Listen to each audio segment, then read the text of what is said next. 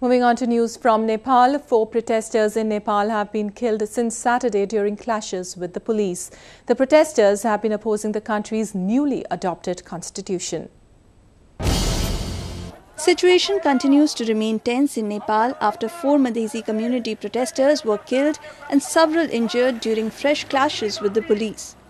The incident is threatening to deepen a political crisis over the country's newly adopted constitution.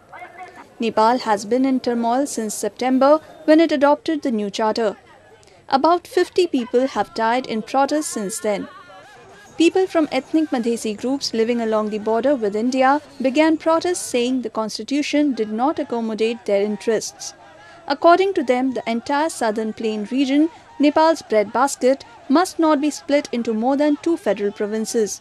But the new constitution divides the region into 6 of the 7 provinces in the country. The Madhesi protesters have blockaded trucks from neighbouring India for more than 2 months, leading to acute shortages of fuel and medicine. Nepal blames New Delhi for supporting the Indian origin Madhes community, a charge India has strongly denied.